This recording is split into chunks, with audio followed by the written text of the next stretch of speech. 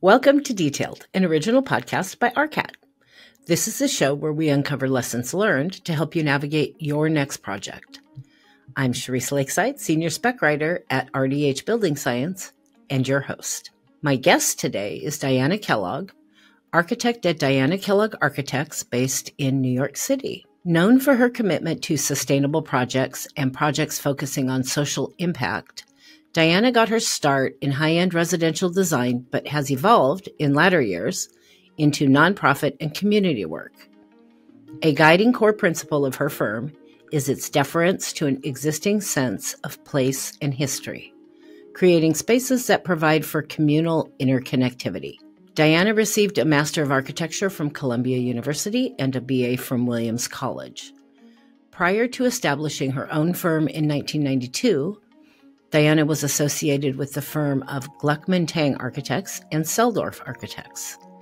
Diana Kellogg Architects' work has been featured in various publications, including various notable publications, including the New York Times, Dwell, Architectural Digest, and New York Magazine.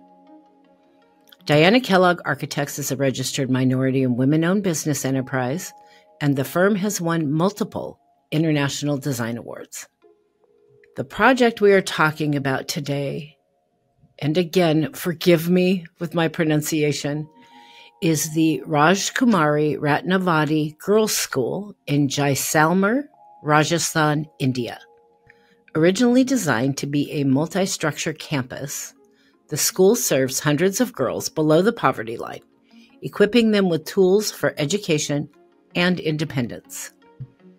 Constructed with hand-cut local sandstone in the shape of an oval, the building's form reflects the curvilinear shapes of the local forts, as well as symbols of female strength.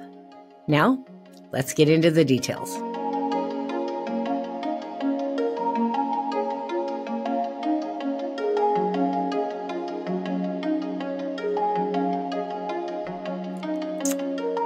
Diana, I am so unbelievably excited to have you here today on Detailed. I'm so excited to talk about this project. I've been waiting a long time. I really have wanted to hear about this. How are you today? I'm great. I am here in New York, which is gray and not very inviting, but I'm inside because I have a ton of work to do. So I understand you're preparing for an exhibition. Yes. That sounds exciting. Yeah, I was really honored to, I was first invited to be on a panel about design and as a catalyst for change, which is always interesting to me. And then I asked if I could have an exhibit, and they basically a week ago said, yes, you can. But I had no idea. I've never done one. And the amount of work and coordinating is quite overwhelming. So I've been up all night talking to India, and here I am. So I'm a little loopy. That's anyway. We like a little loopy anyway, so I don't think anybody's going to notice. So I typically start the podcast with some silly icebreaker question, like if you could be any animal, what would you be? But I was so intrigued and excited and moved by your mission in this project that I figured, forget the icebreaker question. We're just going to get right into it. All right. So in your website bio, there was a statement that really caught my attention. And that statement was, quote, Kellogg's steadfast belief is that thoughtful design through spatial arrangements versus complicated details and expensive materials is what impacts the lives of people the most. Can you elaborate on that for me? What do you mean? Well, I think that often we get very involved with details and materials as architects, and I think that we forget really what our main objective, our main sort of cause, reason for doing what we're doing is to create spaces that actually function for what they're intended. So in this project, it was very important to me to provide number one, a safe space for these girls because, it's been interesting because I've gotten criticism from Westerners saying that I didn't provide any windows to the desert. Well, the desert isn't Scarsdale, Arizona for these people. It's very different. It's these are young girls who mostly don't leave their homes, and the desert. They've had the desert all their lives. So I wanted to make an internal space that focused on really being able to be calm, centered, and to really be able to learn. And in a place I've actually seen it kind of when I've been at the school, the girls often I can sort of see them get off the bus and they just like relax when they walk into the space because in some ways it's a fortress, but it also gives sort of a very different perspective because it's really all about the sky. And, what is more kind of enlivening for learning than the vastness of our world. So, I like to think that I accomplished what I wanted to do. And I do know some of the girls have said that when they walk into the space, they feel free. And that's an incredible compliment. I love that. Well, I mean, who doesn't want to empower young women anywhere in the world, especially in places where it may be more difficult for a young woman? Yeah. Than to be able to reach for the sky and go after what you want and be in a safe place that promotes that feeling of calm and learning. I'm just in love with this project. I'm in love with this project. So, okay, the school is incredible. I spent probably more time on your questions for the school than any episode I've done so far because I'm so enthralled. So I wasn't really sure where to start. So let's start with the client, the mission, and the environment in the area of the school. What's the history and background, and what was the need? So it's a very long history, as with most of these projects. I was asked by Michael Dabe from the Cheetah Foundation, India, to work as an architect on this project. I hadn't been to India. I came on my first trip, and I actually brought my 13-year-old daughter. And I just fell in love with it. It was actually very interesting to see India through her eyes too.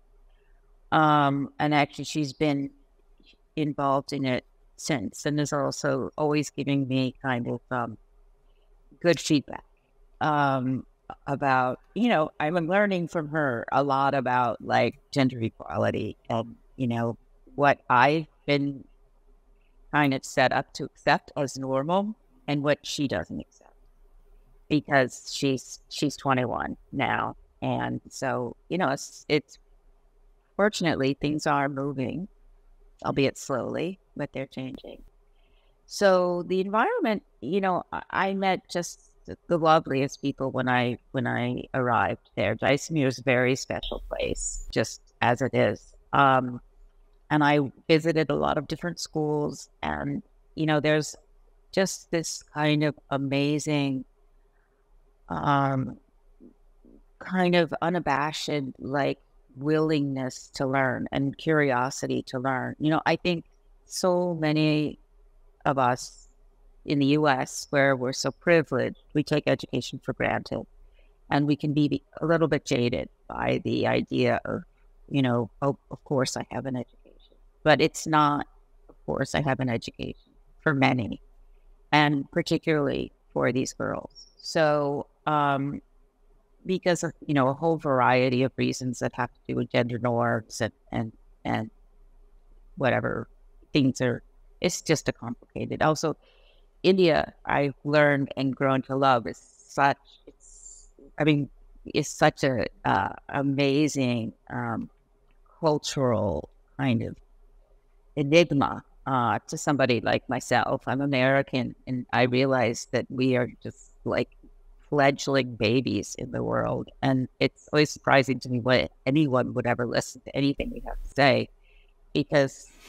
these countries are centuries old and deep with knowledge and the natural kind of complications of what's evolved over just so many years. And we frankly don't have that. We are so much younger. Our experiences are much more are much different. They're much more contained. They're much more, the fractions, believe it or not, are not as fast. But it's amazing to learn about it.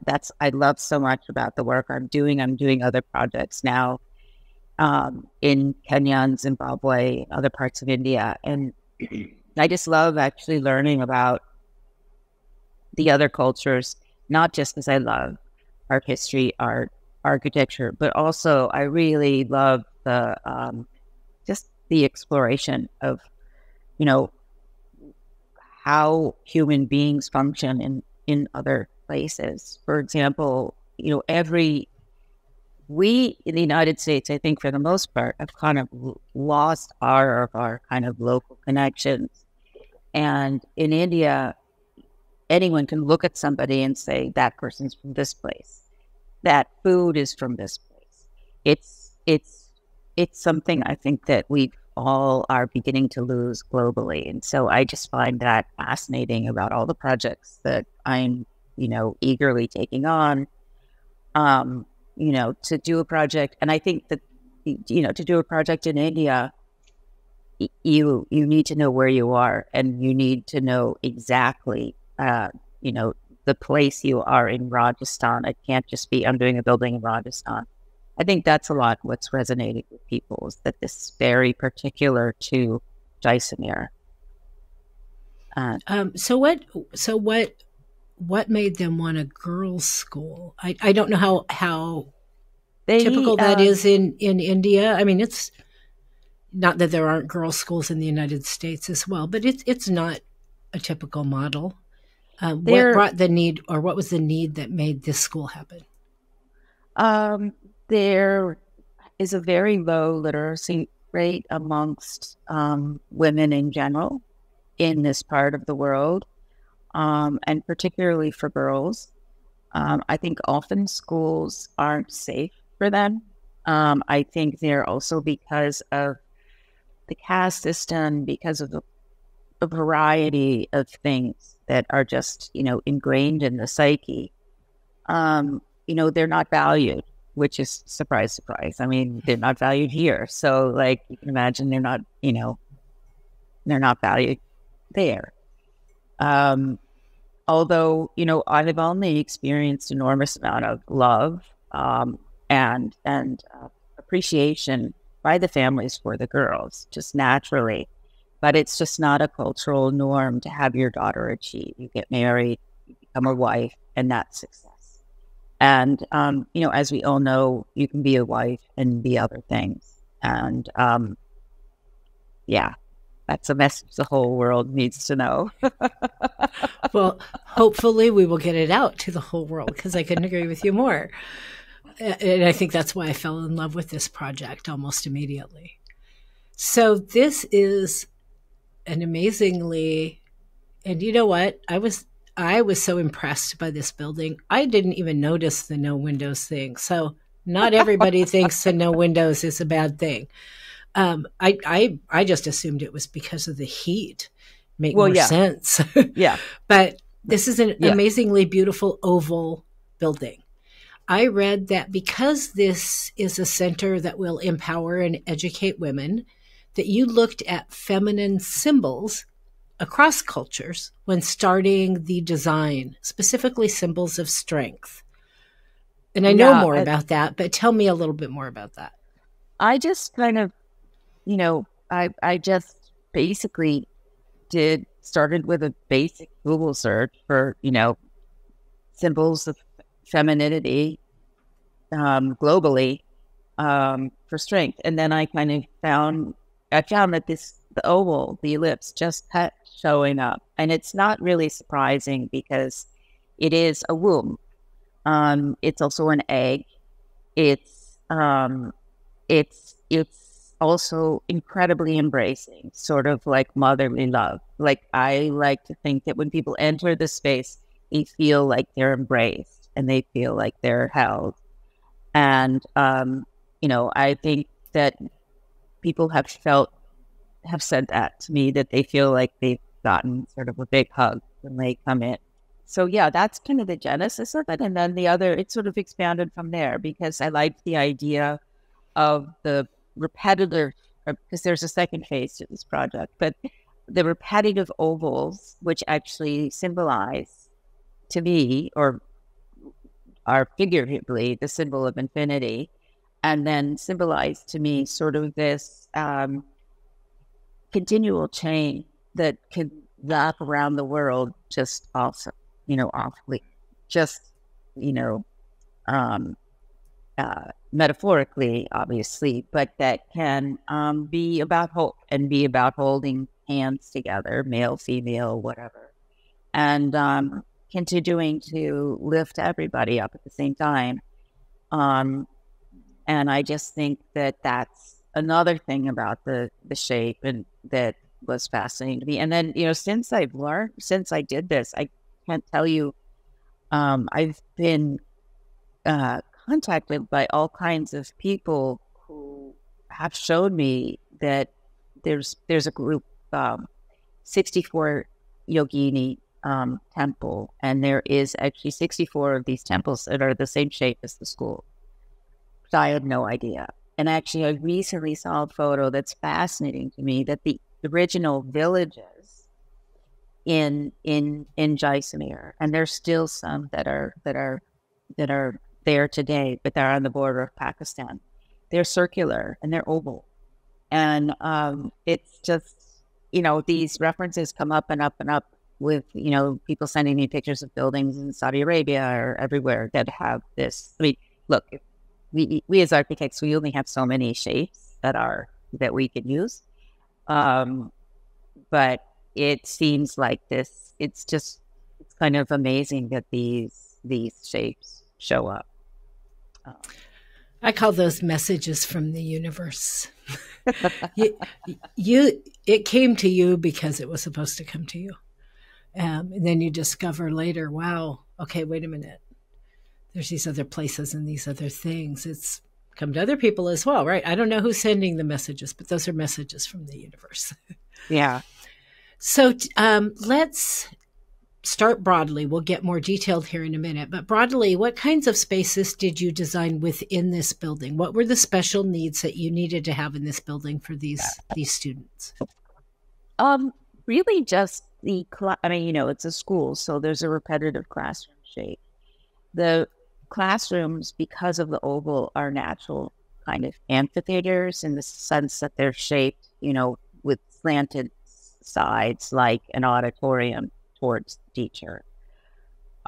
So, that was another kind of discovery through the design process. And I needed these classrooms to be very, they had to have natural light. And actually, we've been very lucky. The natural light, they rarely turn on the overhead lights, because they get just this beautiful natural light. And some of that is, there's beautiful light in this area of the desert, but also we did the walls in lime plaster, which is used also as cooling, but also reflects the light really lovely, in a really lovely way. And then, so that's the bulk of the spaces. And then there's a teacher's room.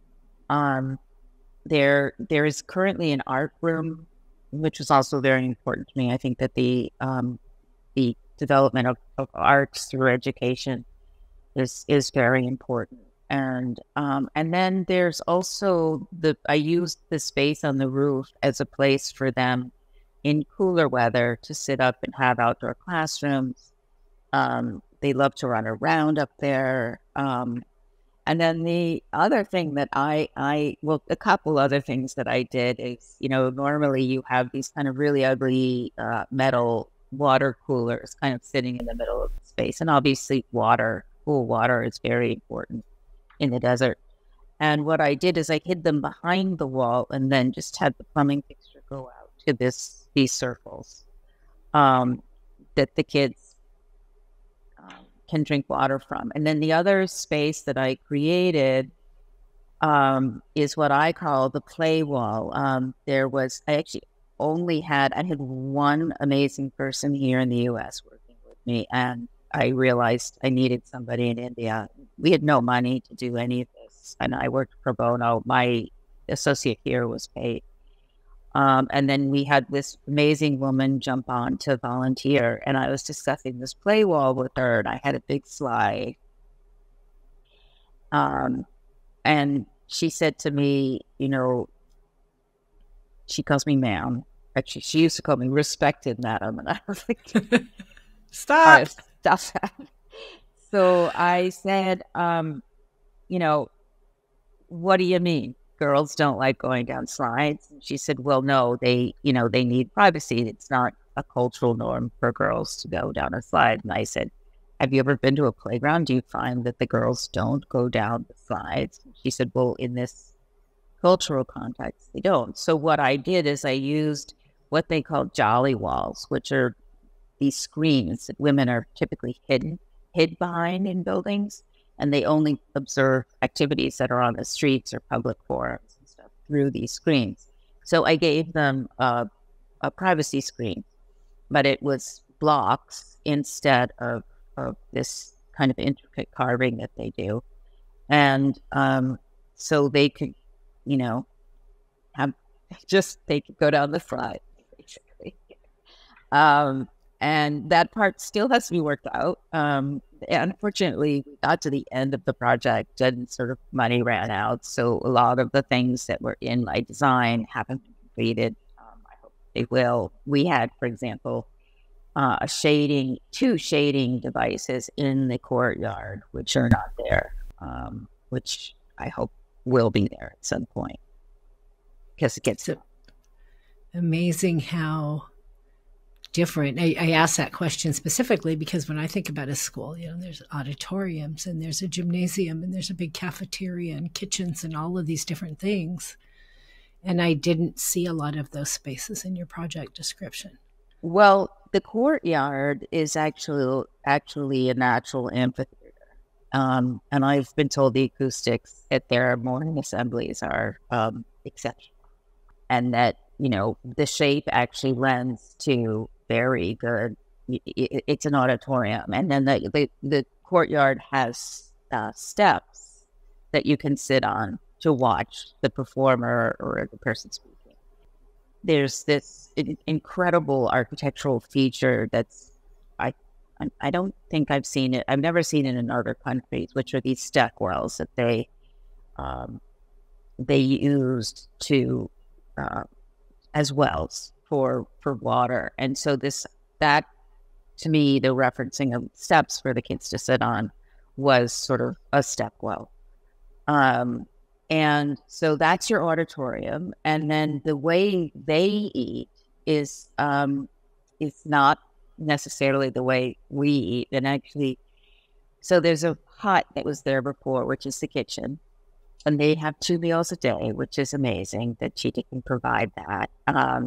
And they actually eat typically out on the sort of veranda outside of the classrooms. We don't have a shading device, so they're not doing that, but they sit down and then they're served.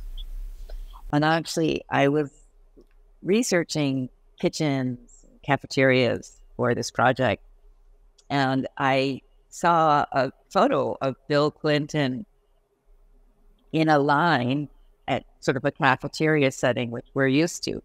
And I was like, well, they do, the people I was working with said that's, they won't have that. They don't typically, they sit down and then they're served. And I said, well, here's Bill Clinton in the cafeteria line. And they were like, that's totally a prop that was done for the photo shoot or whatever, the photograph. Nobody in any schools in India eats like that. So I don't know if that's the case, universally, but in these rural communities, that's how they eat. So yeah, so there's that. So there is no need for a cafeteria. I mean, it's a very simple building. I mean, it's got a lot of complexity in terms of the design, but in its function, it's a very simple building. It's classrooms, a corridor, and that's it. And they actually use the courtyard as a gymnasium.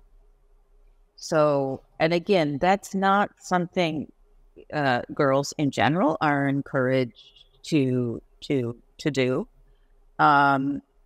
They, and actually, I fortunately had this amazing woman who calls herself Fit Girl, who contacted me, and we were in discussion for a while. And she was at the time, I think, sponsored by Nike. I don't know right now, but she said that she really wanted to volunteer in places like this. I mean, she has a pretty big name for herself as a fitness person, but the whole idea of mind-body development is so important. And she actually said to me, these girls in particular, because they've been mostly in their homes. The boys can go outside and run around, but the girls don't. So she said from a very basic way, they needed, just balance and just really basic kind of physical development, because it actually leads to health problems later. And also it's mind stimulating. So she does all of her classes in the courtyard.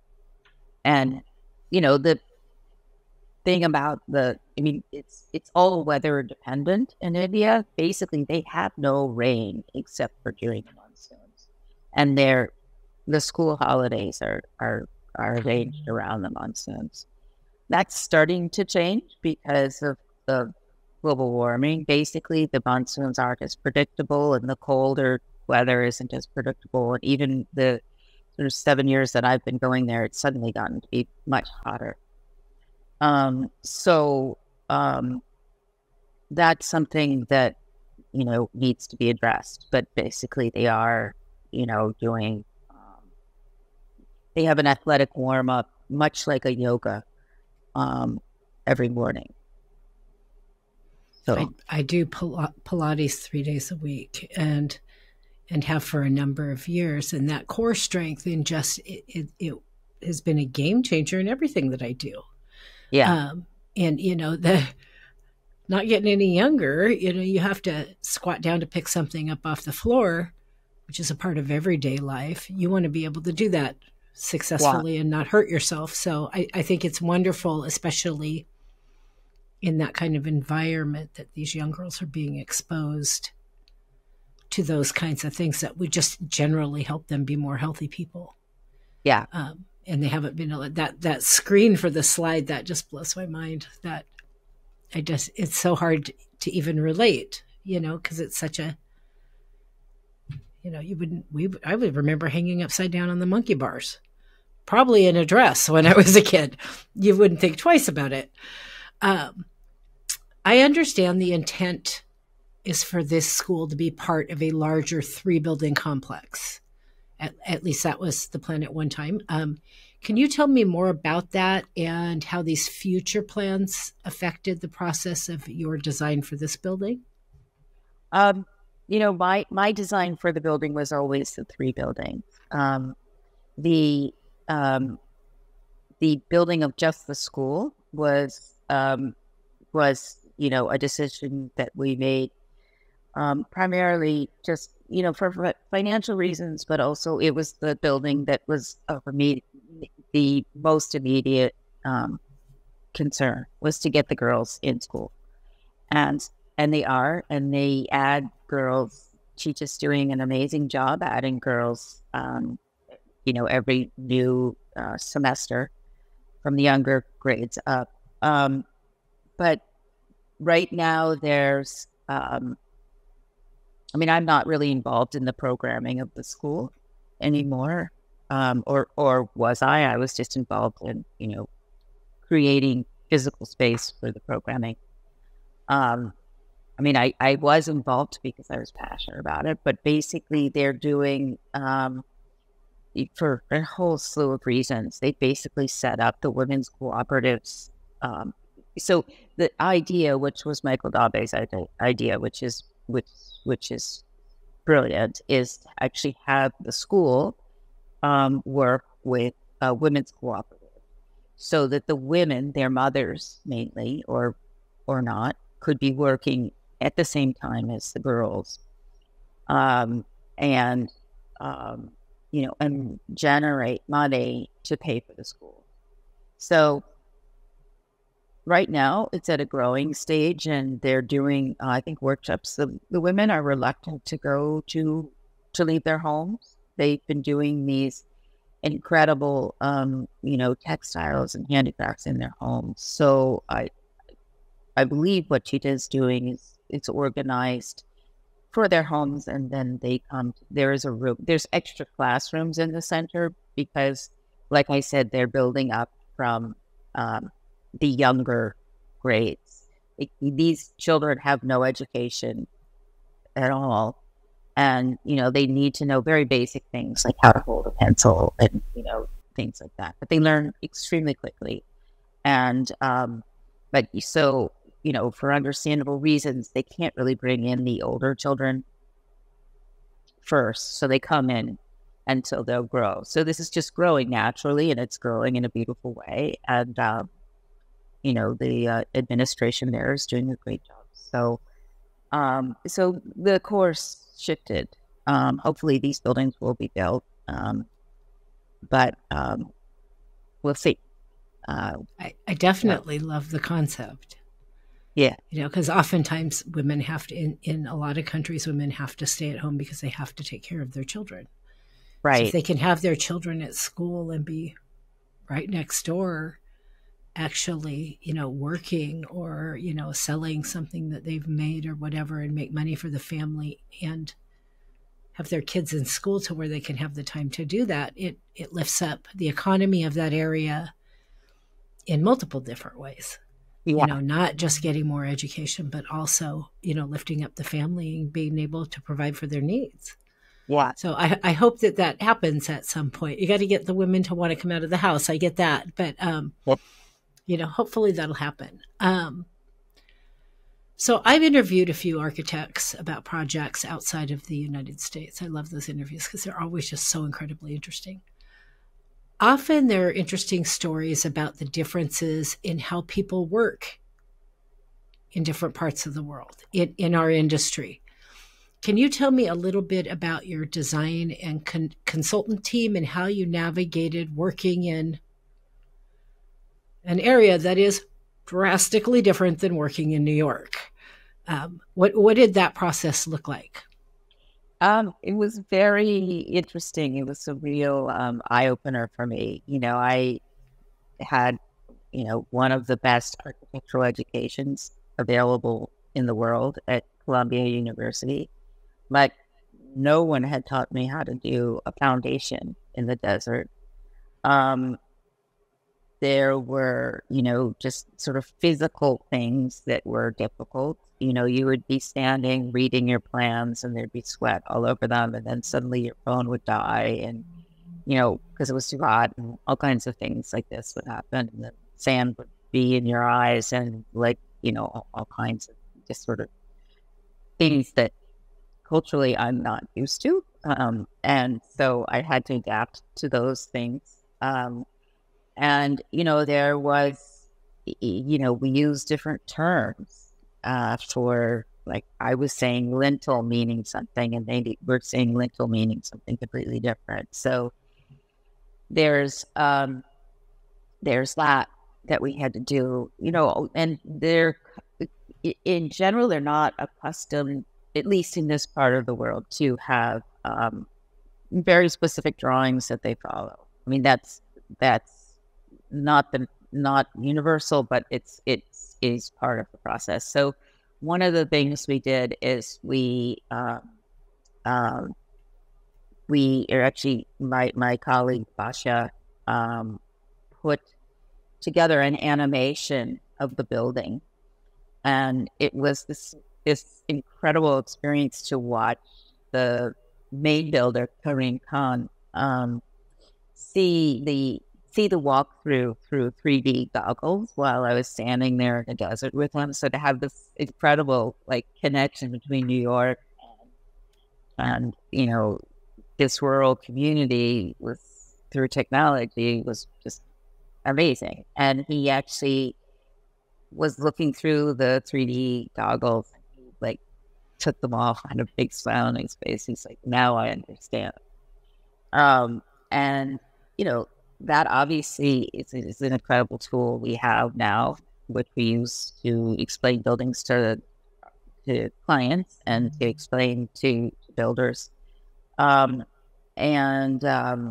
It's it's the juxtaposition between this very remote rural place and the bustling city was just this kind of, it just felt like magic. It was like you can do so much. I mean, that's another thing that I've really learned, especially during COVID, because I couldn't travel. There was so much that we could accomplish remotely through video. And, obviously there's no comparison to being in the place, but I had already spent a lot of time there. I think, a lot of architects tend to actually never visit when they do these schools in different countries. I insist that we visit, and I insist that, if possible, the people working on the team can also visit. I actually, because of all of this work that I've done, and because I'm having so many requests for more projects and so many letters from young architects, particularly women, but also men, saying, I want you to mentor me. I want to learn how to use my skills for the betterment of society. I want to learn, I'm a passionate architect, but I want to make this into something like what you've done with the school. So I've sort of gathered all of those names, and then gathered all of the names of people reaching out to me, and they're, all over the globe. I think I'm moving into Africa, the next stages. I've got other projects going in India.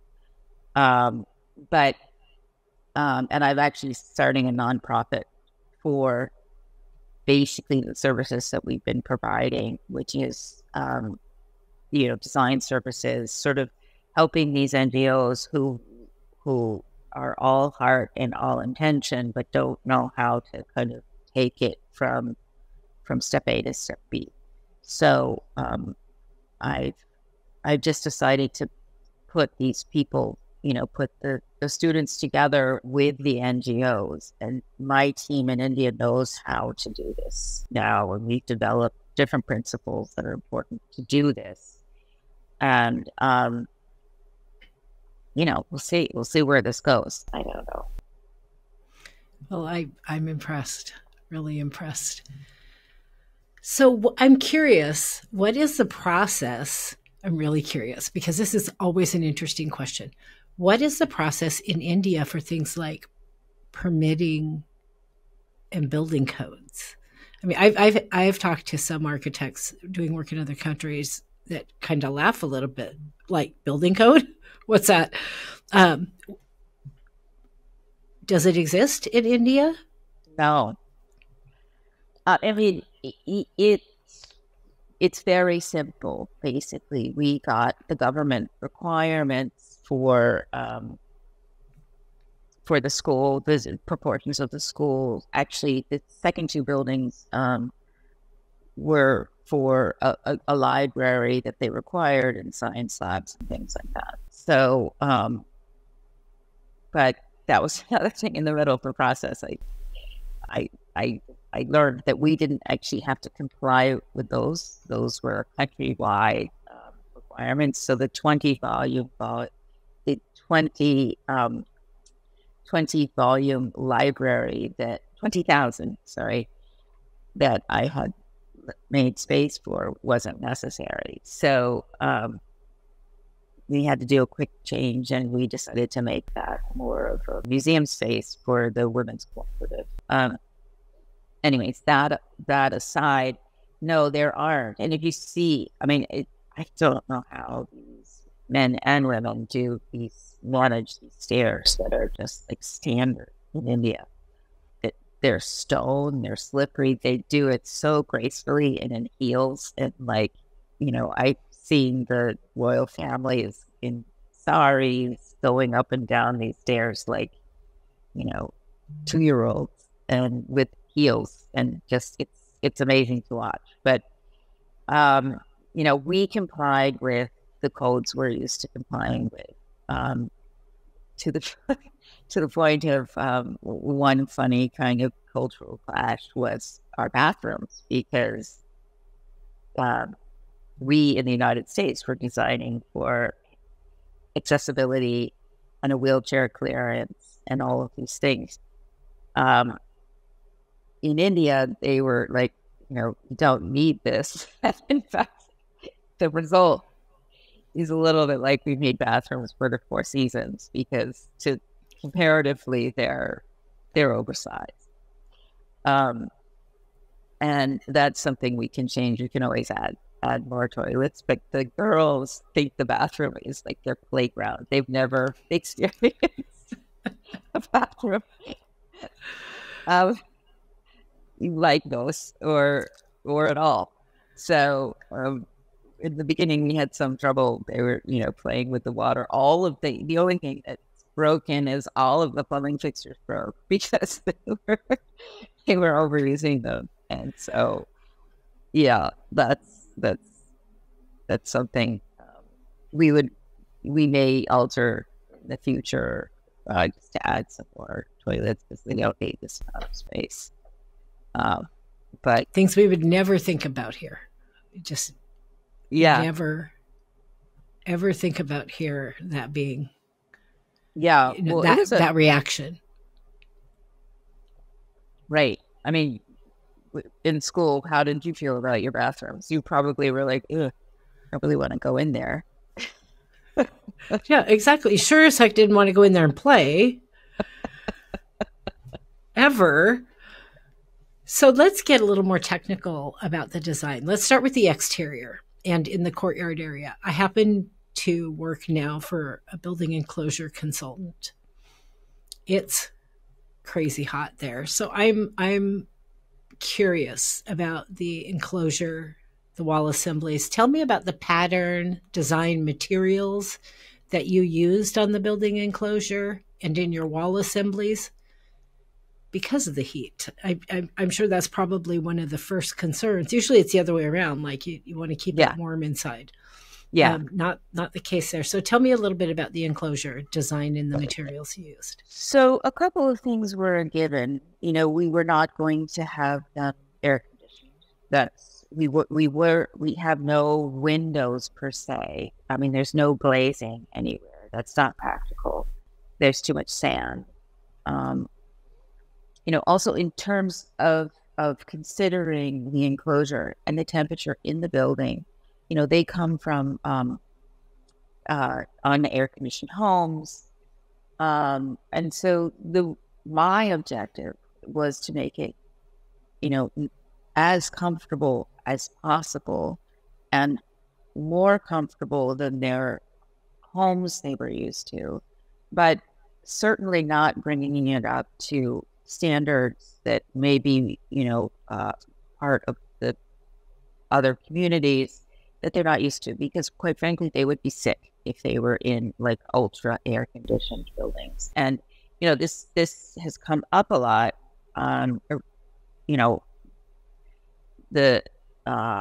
For one of the first interviews I did, they asked if it was air conditioned, and I said no. And, and basically then it became this, this building in the desert doesn't need any AC. But the more I actually gave a talk in India, in Mumbai, and basically was mostly an Indian audience. And somebody said, why haven't you given these girls air conditioning? Do you not think that they're worthy of it? And basically everybody, and it was a very well-educated group, said, we didn't have air conditioning in our building. And I think about in the US, I mean, I grew up on the East Coast. We didn't have any air conditioning. And, even at the top tier Ivy League schools, they still don't have any air conditioning. Obviously, we don't have the same the heat level. But, it's starting to get up there. But, it's fans work very well. And the way it's designed with the windows high up, circulation of the air, of the hot air goes through and out the doors. So the construction of the walls, I went at in a very simple way. I basically asked questions of people who built there for centuries and how they managed to keep the buildings cool and how they managed to keep the buildings from the walls from falling over in this shifting sand condition. So my fancy education was put to the side, and I had to just start with, what you call a beginner's mind, and actually just be receptive to what they were comfortable using. I mean, I learned early on in my architectural career, somebody wiser said, never ask somebody to do something that they're not comfortable doing. Then you can push and stretch things wherever you are in this country, in any country, but really you shouldn't have people work with materials they're not familiar with, they're not comfortable with, or, but boy, these stone workers, these craftsmen, I mean, they are just like magicians with stone. For example, we wanted to use these oversized sinks, and we were going to get them from Delhi, and they were expensive. And the contractor said, "What do you mean? We'll just carve them out of stone." They carve this stuff like butter, and it's phenomenal to me. But our wall construction was basically what I asked them for a wall section, which we used, which was, a composite of sort of a veneer cladding, and then kind of an infill, and then we used the plaster on the inside for cooling. There's other features that I used. They have on all of their buildings, they have what I refer to as a sun canopy, which is over the windows, which basically stops the direct sunlight from coming in. They use it in common practice in many, many of their buildings. So I just looked at the buildings in Jaisalmer, asked questions, what this is for, and used what they used. And I put it together in a way that was modern, or contemporary. And I did that very intentionally because I knew that the craft was actually dying out. The sons were no longer interested in pursuing the stonework, and that I thought it'd be very valuable to be able to show that you can do something that's modern, that's contemporary, that's of our time, out of stone, instead of what typically is happening is they go to steel and glass because that looks like it's modernized, it's Western or whatever, but it's just not the right material for this climate. So yeah, I learned from them. It was a whole journey, and we didn't have money for an engineer for the first phase, but we had money for an engineer from the second phase. And these ellipses that I had designed, I had worked with a great engineering company here in the U.S. who volunteered their time and who are amazing reputation. But not surprisingly, they put a grid over the oval, whereas I was working with this engineer in India, and he he sent me his first image, a hoof in the sand, of what the concept was. And he said, I'm going to use your design as as the structure. And the gravity of the walls in the earth, like the hoof of the cow, will actually create its own support. So this gentleman used the shapes, because they are actually arches just on the ground, and the arch is a natural structurally coherent form. And so he looked at it in that way, and we came up with a very different structural system. So it's like we I all love that. need to learn. We all need to learn.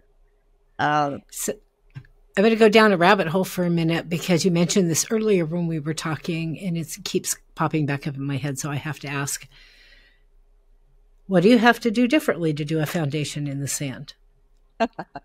Well, they build it kind of like a pyramid out of stone. Instead, we typically do a vertical with a footing. So it's like an upside down T. Because, of the pressures of the sand, which actually can help support the building, because the sand is, continually pushing in on the structure. So this pyramid is what we use. It's sort of stacked solid stone. Wow. I had to ask that question. It's like, I have no idea how to answer that question. So tell me a little bit about the design of the interiors of the spaces. We talked about the types of spaces you have. And I know very intentionally, and makes total sense to me, is you kept things very simple. But what I looked, while the interior spaces were simple, they were still beautiful, and they were still, in my opinion, elegant. What are some of the materials that you used on the interior spaces? Locally available materials, and also, I felt it was very important for basically practical reasons, and also for one of the the goals of the foundation of the project was to involve community. So it was kind of also an interesting journey, because they kept saying, just order the school furniture from Delhi. And there's a town that you pass through called Kanoi on your way out to the school. And I was told that all of the men there, or most of the men there, migrated to Mumbai to work in furniture factories. And so I said, well, can't we use these guys next door? They're a 15-minute drive. If things need to be repaired or replaced, or, anything, they're here. They'll have a vested interest in it, because, it's point of pride for them. And it was very funny, because I couldn't find any. And I was like, I know in that village there's somebody who can build these desks and chairs. And took a long time of asking. And we found this father and son who indeed made the desks and chairs. And the benches, I used a Sharpei material, which is something they use kind of in these sort of beds that they use. So we used that in an unusual way. The wood was obviously imported, or not imported, but from another part of India. But yeah, all local materials. I believe simplicity can be extremely elegant. I think, your quote in the beginning, fancy or complicated details and materials aren't necessarily the way to go. It's sort of like a sparkly gem on somebody's hand that you're attracted to, but it's not maybe what you need everywhere in the building.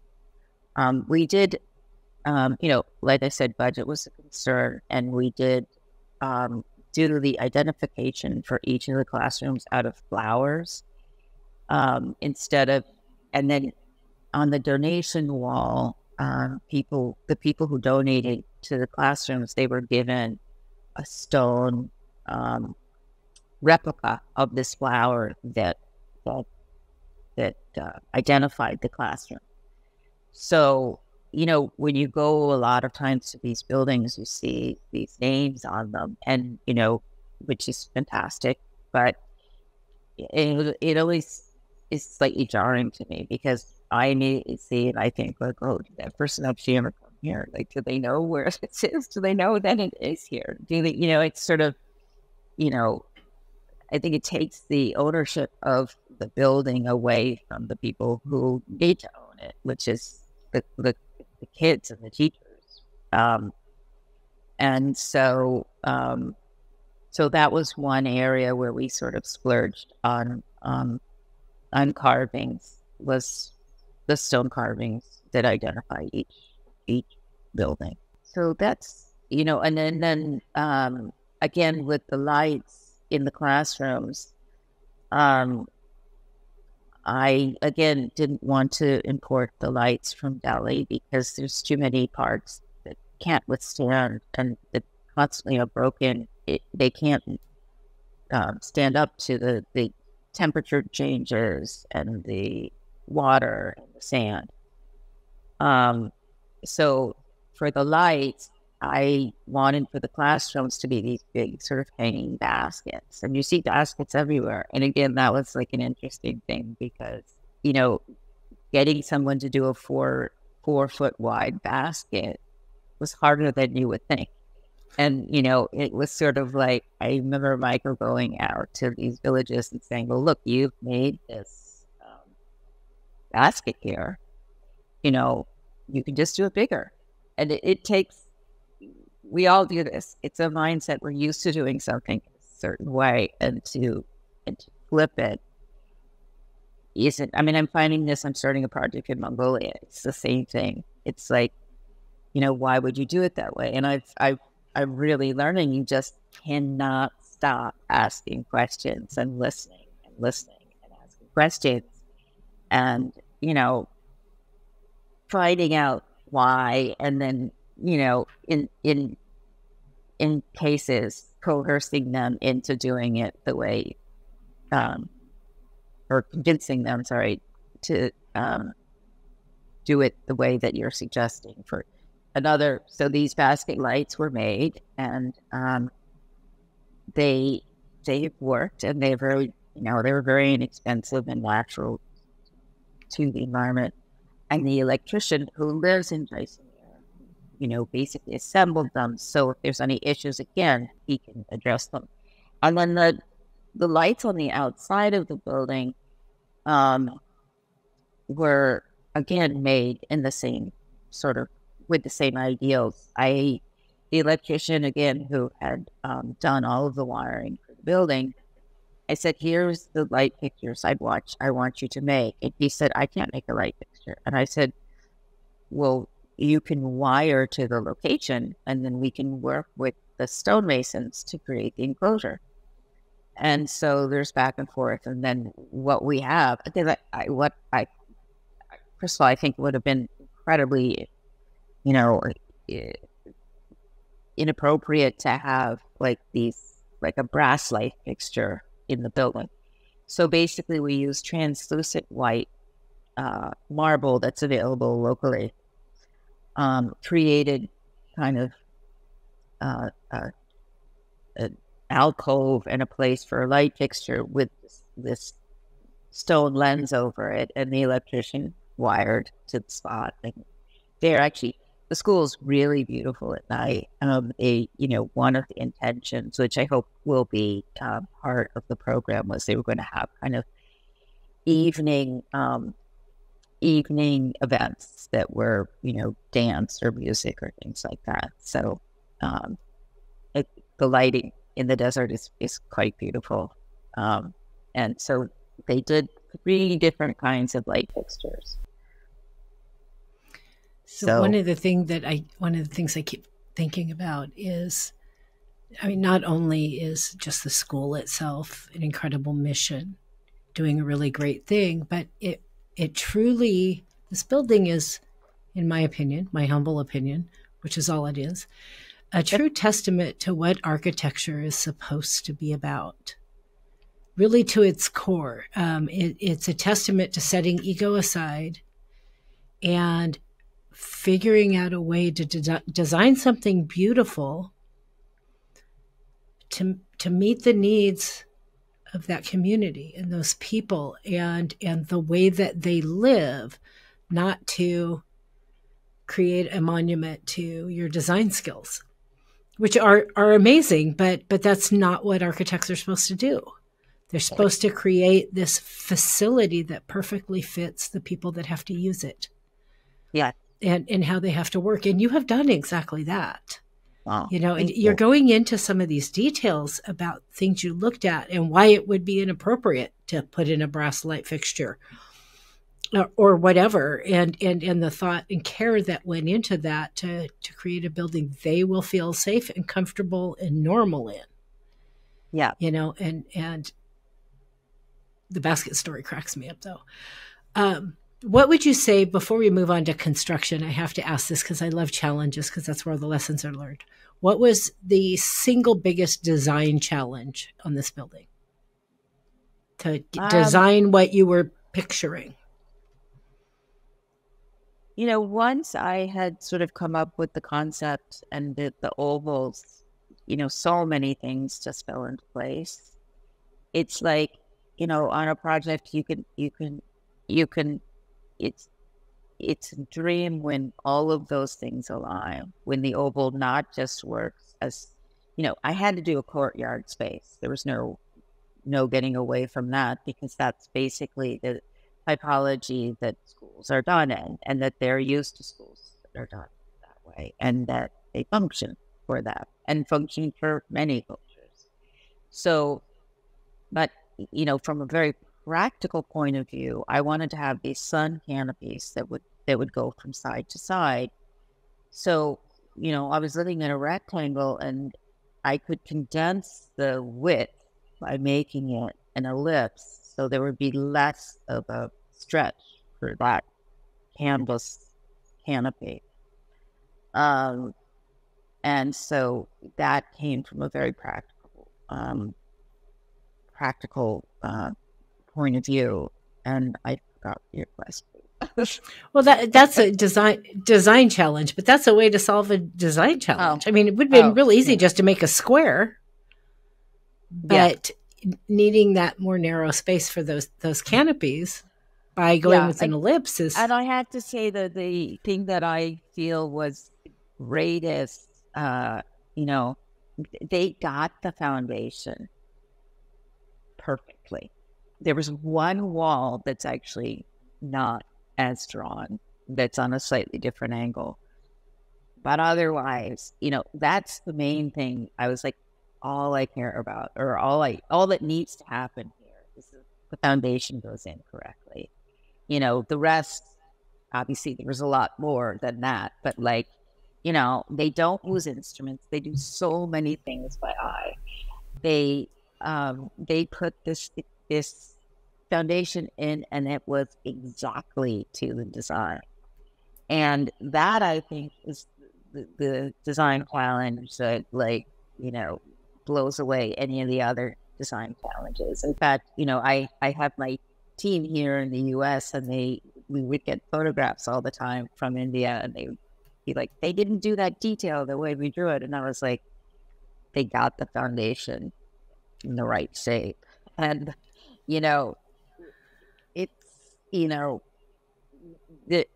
it's fine. I mean, there was a couple of details that they didn't follow that have caused some water issues, but they can be fixed. And, this was, to me, this was brilliant. We in the U.S. use all sorts of, technical instruments and things, and they just had their way of doing it that they used.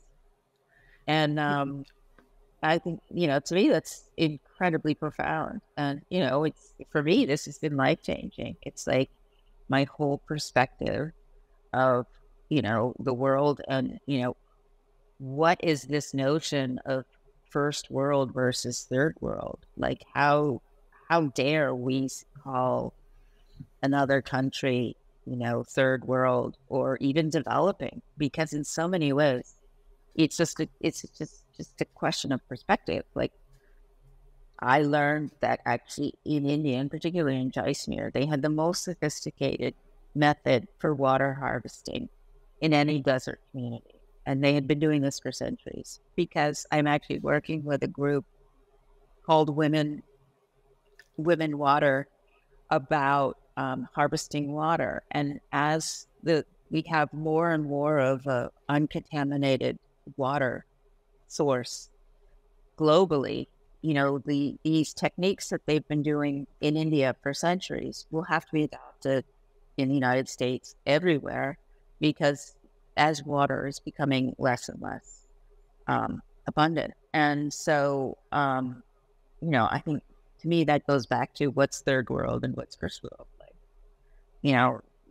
we haven't been doing the water correctly. There's droughts and problems on farms in the Midwest. And, I'm certainly not an expert, but like, I just think, there's so much to learn from other cultures. That is such you just made this great point that I never really thought about with the what's third world and what's first world.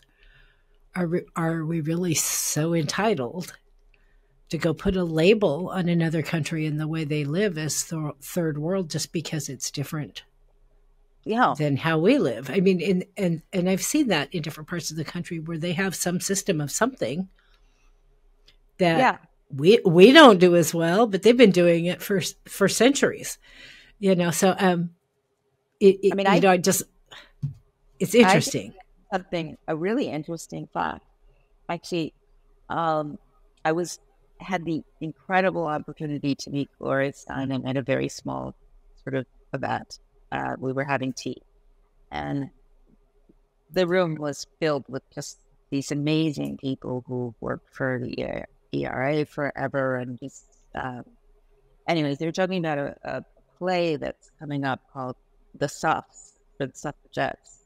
And I never knew this, but basically the suffragettes came from upstate New York somewhere. I'm not quite sure where exactly that the movement, was generated.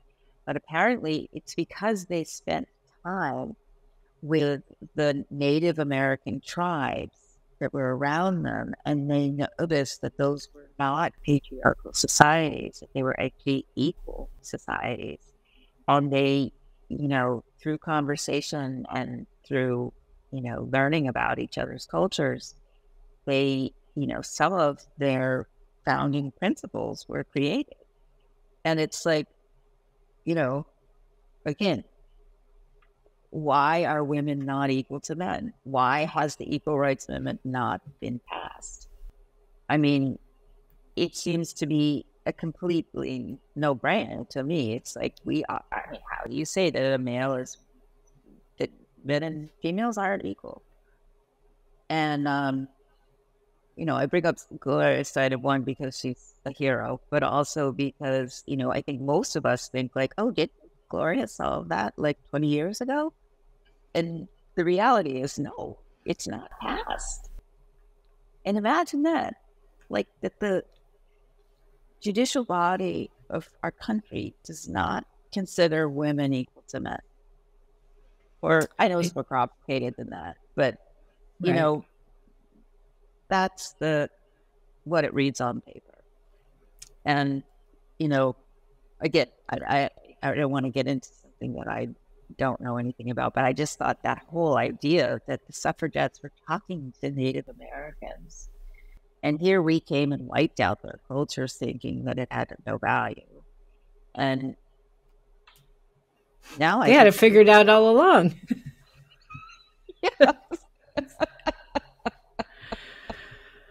Well, the hope is that someday we don't need to have any kind of bill or act or anything to define our rights. It just comes naturally for all of us, every human. Yeah. We hope, pray. I also read that it was vital to you to include the community in a building made for the community. Tell me about that. How did that happen? Well, I mean, again, a lot of these things were just very practical. If you're building something, it's just much easier to have people who are local build it. And also then they have a sense of ownership, a sense of pride in the building. And, the man, Kareem Khan, who did the construction, I am in touch with him. They actually communicate through a language called Marwari. And a lot of them don't speak Hindi. So naturally they don't speak, not everybody speaks English, although so many people in India speak English. But, he said to me, you've made my name. You have made my life. I've learned so much from you. And in a place like India where your name has enormous amount of meaning, that's an example of having the community involved, and they then, have a vested interest in having it be successful. It's the whole name thing is very funny because my last name is Kellogg. No matter how many times I tell people that I'm not related to the cereal company, I mean, it can't be true. We have the same name. So I stopped saying, no, it's not true. I'm like, yes, it's true. It's fine. It's true.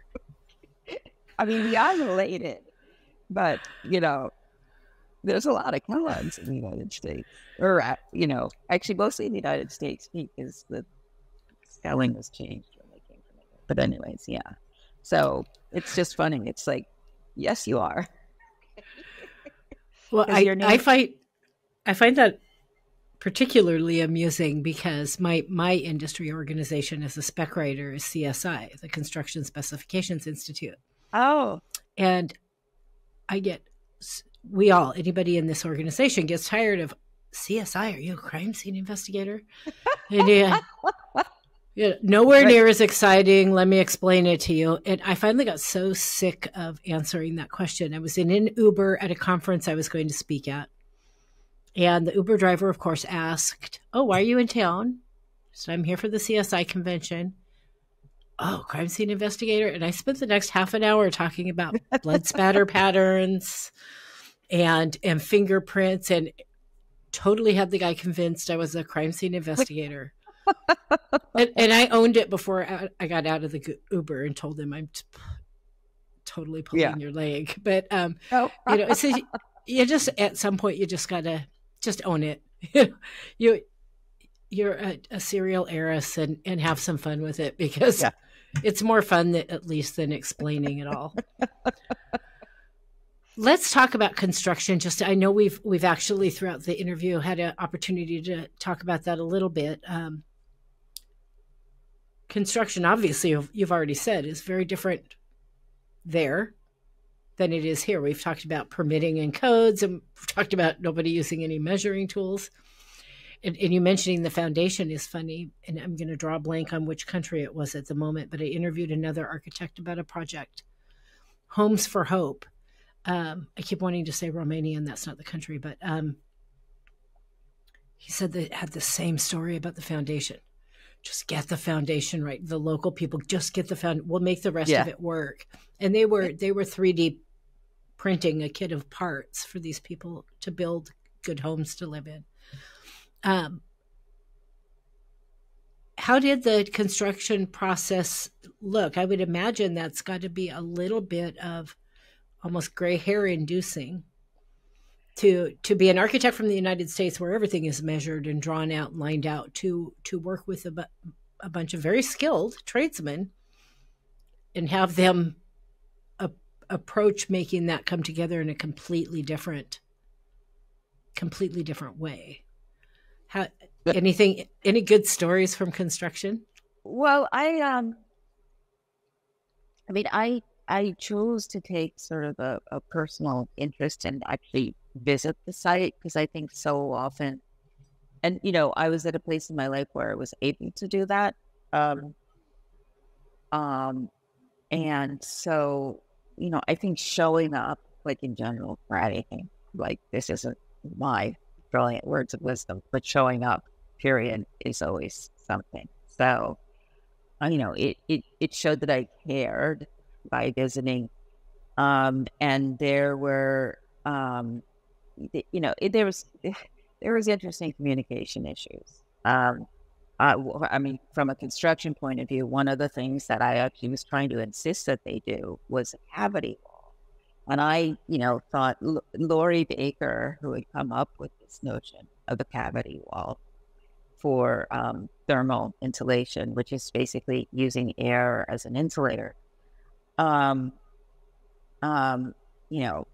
famous throughout India. Their techniques are, known by everyone. And I actually was on the phone on our Zoom with this contractor, and I was talking about the cavity wall. And I was saying, we really need to have this, and showing him pictures of Lori Baker's buildings. And he was getting more and more frustrated and agitated. And, I didn't know why. And, eventually he hung up. And I was like, oh, I guess you got to approach that differently.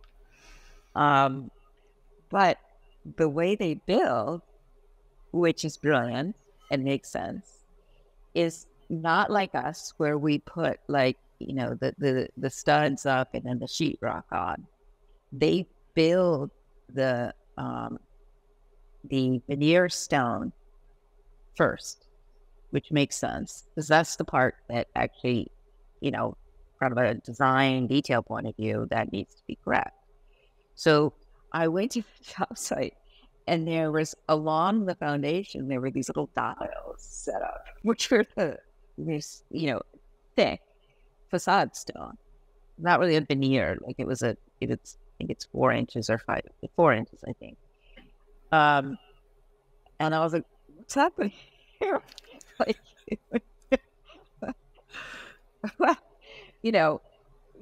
baffling to my way of thinking, which is you build the back wall and then you put the facade on, right? But no, they do the facade and they get it perfect. And, and it was actually one of the most phenomenal things was watching them. I was like, but it's uneven. And they said, no, we'll fix that. And I actually came back to the job site, and they actually had I'm not even sure what you would call it, but some type of cutter. And they were doing it by eye. They were doing the height, cutting all of these stones to be level. And, that's amazing too. I mean, I think, I work in a very intuitive way, always have. And so to me, this is like the ultimate in intuition. Like, trust yourself. Your eye actually tells you a lot more than your instruments sometimes. And, if you go back to the building of the ancient Greek and Roman temples, I forget what this is called, but they adjust for the bending of the earth. So their building actually isn't horizontal. It's adjusted to the way it's seen by eye, so that it's seen from far away as a rectangular building. But in reality, there's a word I can't remember, but that adjusts for this. So I think if you took I haven't done this, which actually would be interesting. If you took an actual measurement of it, I think you'd find it to be pretty to be completely accurate, but like, no, they just did by eye. And, um, I'm like, oh, okay, you got this. I mean, I would have twitched. I would have been, I'm very analytical. I would have been twitching watching them do that. I just well, like, ah. I'm slightly, I'm a slightly different kind of architect than a lot of people, in that I believe firmly in sort of trusting the people who are doing the project. And if you actually give them that trust, and if you give them that power, it actually makes for better space. Obviously, there's the anal architect in me, and everyone on my team from the US. It's like they didn't get that detail right. They didn't do this, just that, and I'm like, they built it in 10 months. They built that building. Wow. And can you imagine anyone here? You wouldn't be able to find a stonemason here. I mean, they're not here. Nor would you find, you probably find the stone somewhere, but and there's actual, again, stone in Jaisalmer is very, very pliable. So and it's not really even quarried. It's so close to the surface that it's not this kind of environmentally damaging quarrying process. That's another thing people, suddenly I became this sustainability person, but really what I was doing was going back to their techniques and using common sense, and also, being guided by the fact that there was a limited budget, and, the dollars spent on the materials or anything else were dollars away from the education for these girls. So, people say India needs to be sustainable. It's like, we do. They got this down. I mean, there's, in these communities that I'm in, nothing's thrown out. I mean, everything is reused.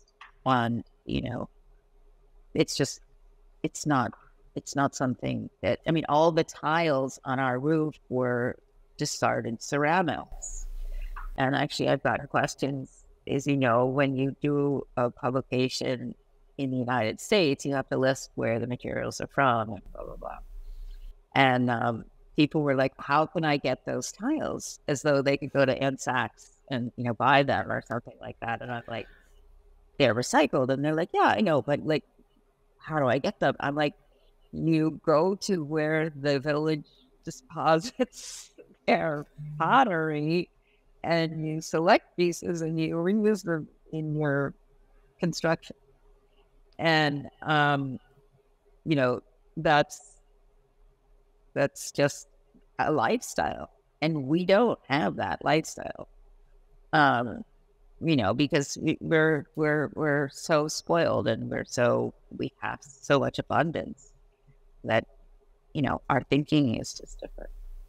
And there's another kind of interesting if I didn't realize that you represented CSI, but here's an interesting thing, and I'm not proclaiming to be an expert. And I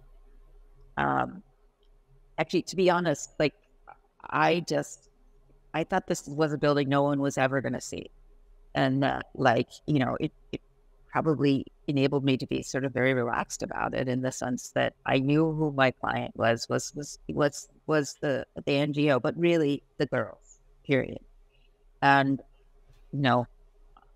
I know what a girl is, and I have a girl, and I was a girl, and whatever. So, that was the main focus. The concept of concrete and sustainable concrete. And this is obviously a very, very big topic. But there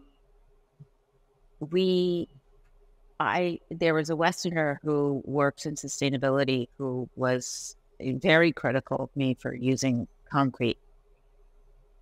And I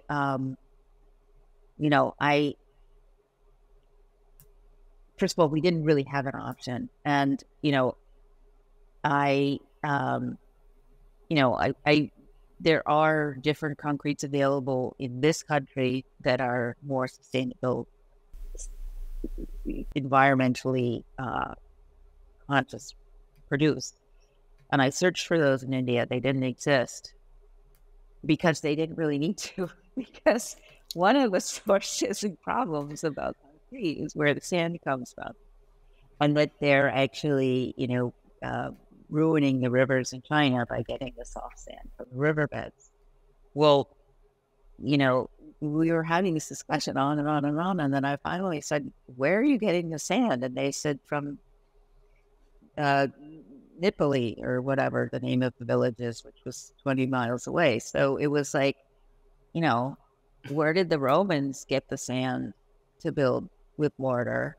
I mean, they didn't go to China for it. I mean, I was like, this is illogical. Like the sand, had to come for the cement and mortar that they developed in Roman times, locally. And so, or as close as,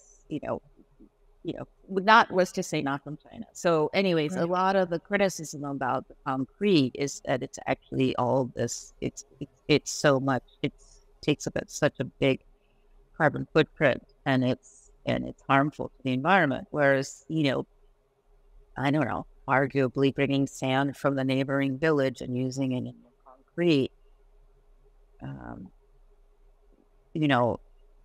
when it's not in an area, I mean, there's more to it. I understand. Like there's reasons that concrete is problem, but anyway. But that's locally sourced, and you're not bringing some material from China. So, there's a big difference there in sustainability as well. And it also speaks to how many assumptions we make all the time.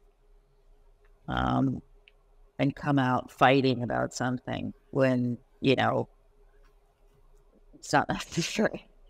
You don't have the whole story maybe as well, because you get a little judgmental sometimes in this business based on looking at something and like you said, making those assumptions and having criticisms there's nothing in this world that you can judge by looking at it. Whether it's a person or a situation or a building, there's a whole lot of different things that come into play to make whatever that is. So there's a good lesson there. What? So I know you have to go. We've gone really long. So I'm going to just go ahead and skip to our final question because everybody on the podcast gets this question. So I can't let you go until I get an answer from you. Uh-oh. No, it's just a really tiny, easy question, which is not totally, that's a total lie. As I had to warn you. So as individuals, I hope we all hope to live a life that leaves some kind of contribution to make the world a better place. I personally jokingly call that my personal world domination statement, meaning my plans to make a difference in my world. I'm going to dominate my world. I may not be able to dominate the whole planet. Who knows? But my personal world domination statement. So my question for you is, either personal or professional, take your pick. How do you as an individual hope to make a difference or an impact on your world? What's your world domination statement?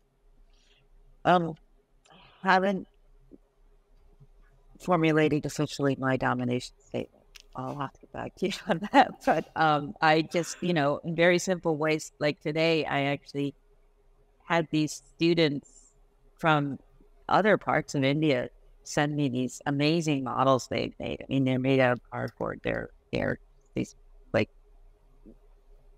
delicious things, but they're, and like to me, it's like, wow, that's amazing that some boy in southern India made this model. And I posted it on Instagram today because, but there's something about that, having that impact. And, the people that have contacted me to say, I want to to you to mentor me, which of course I don't feel like I'm in any position to mentor anybody. I'm just making things up or sorting things out. I don't want to say making things up, sorting things out based on what I know and asking the right questions of how to proceed. And I guess I had decided a while ago, there was a reunion statement that you had to make for my college. And I actually said I was at a crossroads in my career. I was going to decide whether to continue to make buildings for people who really didn't need more buildings. They already had homes, and the second, third, fourth homes were not that, not a necessity. Or I was going to turn to my art and work only in the studio. Or I said I was going to make my children my secret agents of change. And this was a long time ago, maybe 10, 15 years ago or something. And I've actually done all three, and I really, really have all my faith in the next generation. And in my children, I'm biased towards them. They are actually, I have a board of my nonprofit. It's called Terra, which means where the light emanates. And on my board is my very good friend who actually set up the nonprofit and my two children. And so I didn't ask them. It wasn't a choice. But if it actually takes off and goes somewhere, they're going to be the guardians of creating this change through what I have as a skill and what many people have as a skill, which is our abilities and talents as architects. And so I'm counting on them because I feel very, very similar to you, and I am also counting on the next generation. And I would venture to say that with this building and the care and feeding and clear commitment that you put into this project, that you have already made a pretty huge impact on generations to come of some young ladies on this planet. So kudos to you for that. Diana, thank you so much for joining me today. Thank you. I've been looking forward to this interview for quite some time, and now I know exactly why. I know how busy you are. I really appreciate your time today. Oh, my pleasure. Thank you. It's been wonderful.